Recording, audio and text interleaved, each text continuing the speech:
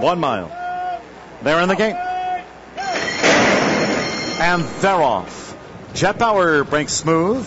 There's She's a Double Agent showing good speed from Super Esther.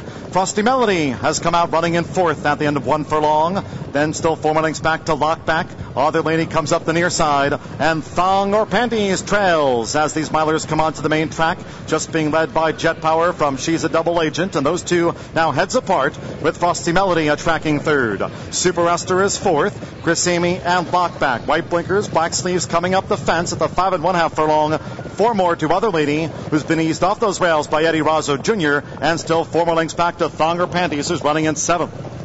They covered the opening quarter on the straightaway in 24 and 1/5 seconds, heading to the half-mile pole. James Graham and Jet Power, the pilot, dictating terms to Frosty Melody and She's a Double Agent, both lying close. A half mile in 47 and 4. Lockback is 4 lengths off this leader. Jet Power at the start of the far turn. Other Lady starts her run. Other Lady has momentum, but is being niggled along as they round the far turn. Followed then by Super Esther, who's being ridden with no gain, and Or Panties is feeling the pinch at the quarter pole. Jet Power in front of She's a Double Agent, followed by Frosty Melody, who's gone under pressure. Other Lady is pulled to the stand side, and Lockback needs to raise a 4-length effort to reach Jet Power. Jet Power in the final furlong and a half.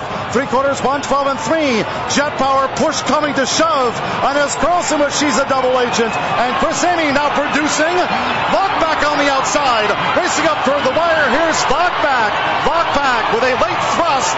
Lockback, the favorite, obliges. Lockback second was close and nose between Jet Power and She's a Double Agent. And they were well ahead of Other Lady fourth.